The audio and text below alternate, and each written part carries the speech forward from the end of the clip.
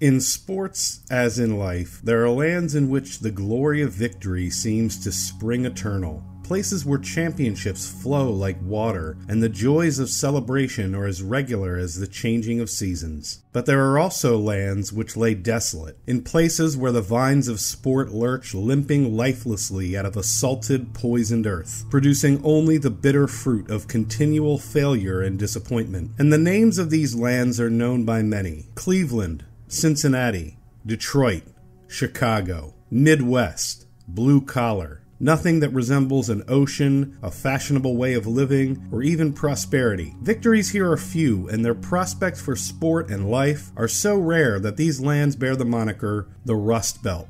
Rust. Noun. A corrosive agent that erodes what was once refined. Rust. Verb. To deteriorate or become impaired. What once stood proud and glorious has been eroded by time and reduced to a decrepit shell of what once was. And when it comes to sports, I can think of no greater example of this than the cities of Chicago and Detroit. The Chicago Bears currently hold the number 1 pick in the NFL draft in April, where they are expected by many to take quarterback Caleb Williams. They are also expected to trade current starting quarterback Justin Fields, who they drafted in the first round just 3 years ago. Fields has been mostly underwhelming, and yet, if he never takes another snap for the Bears, he will still be, statistically, the 10th greatest quarterback in the team's 104-year history. Fields was drafted to replace Mitch Trubisky, who the Bears took with the 2nd overall pick 4 years prior. Trubisky, who also underperformed, is still the 5th greatest quarterback in team history. Conversely, in the last month, the city of Detroit celebrated not just a college football national championship by the Michigan Wolverines, but a surprise run to the NFC Championship by their historically hapless Detroit Lions. But you need to listen to me, because these are nothing but mushrooms growing on the graves of the dead. Detroit, like Chicago, is a long-dead city.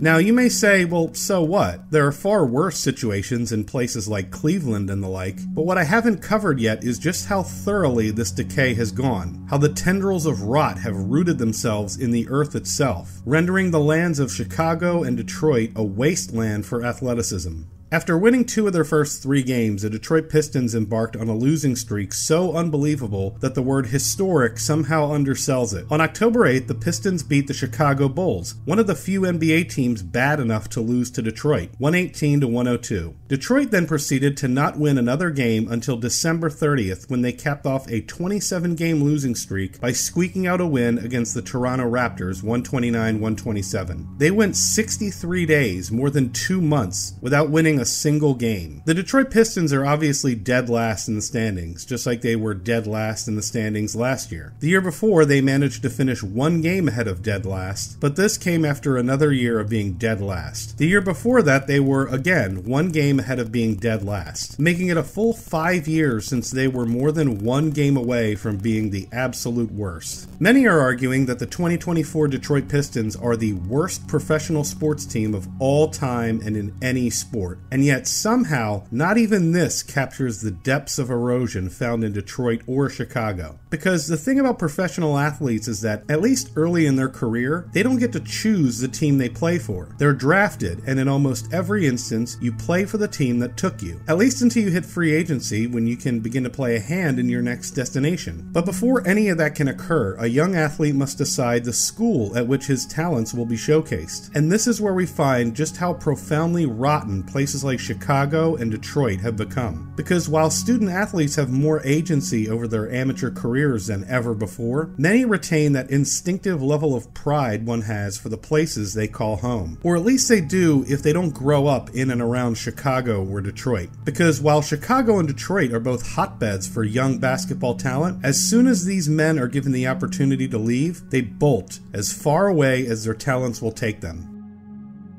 This is the University of DePaul. It is the 2nd largest college in the city of Chicago, and their basketball team, the DePaul Blue Demons, play in the Big East, a conference which includes the defending national champions and current number 1 team in the country, the UConn Huskies. So, with the city of Chicago being one of the biggest and most successful breeding grounds for young basketball talent, and a permanent seat in one of college basketball's most prestigious conferences, it shouldn't take much effort to consistently recruit a competitive basketball team. Should it? Here are the 2024 DePaul University Blue Demons. Here's their 10,000-seat arena, which never reaches half of its capacity for Blue Demon games. After opening their season with home losses to the Fort Wayne Mastodons and Long Beach State 49ers, they managed to notch a couple wins against the South Dakota Coyotes, a historically bad Louisville team whose roster consists of emergency transfers, and a Chicago State team that is currently the only Division I basketball team that doesn't belong to any conference. So they're basically a homeless team. Then DePaul just kind of put it in park. They are currently dead last in the Big East without a single conference win, and almost assuredly will not get one for the rest of the year. And yet still, we have not reached the absolute bottom. In order to do that, we need to head over to the city of Chicago's brother in misery, Detroit. This is the University of Detroit, the largest and only Division I school in the city of Detroit. There is no competition. Sure, the most talented basketball players in the state will always choose Michigan and Michigan State over the University of Detroit, but as their third option, there should still be enough talent left to choose from, right? Wrong. So very horribly, inexplicably wrong. The Detroit Titans have not won a single game all year, and I don't think you understand just how unbelievable that truly is. See, in college basketball, you play your conference schedule, and those games and their dates and times are all dictated by the conference you belong to. But outside of that, you can schedule basketball games against whoever you want, and they'll count towards your record, provided they are against an officially recognized college. Want to play a game against a Division III Christian school? Sure, it counts. The University of Maryland Eastern Shore, a college with less than 3,000 students, did that when they played Philadelphia Biblical University. So did Delaware State when they scheduled a game against Gwynedd Mercy College. But for Detroit's only Division I college basketball team, there is no equal. There was simply no one out there that was bad enough at the game of basketball, and that's sad. Because for the basketball talent growing up in and around Detroit or Chicago, the ones that aren't quite good enough to be a Wolverine or Spartan, Illini or Wildcat, they would rather be literally anywhere else, play for any college, as long as it isn't in Detroit or Chicago.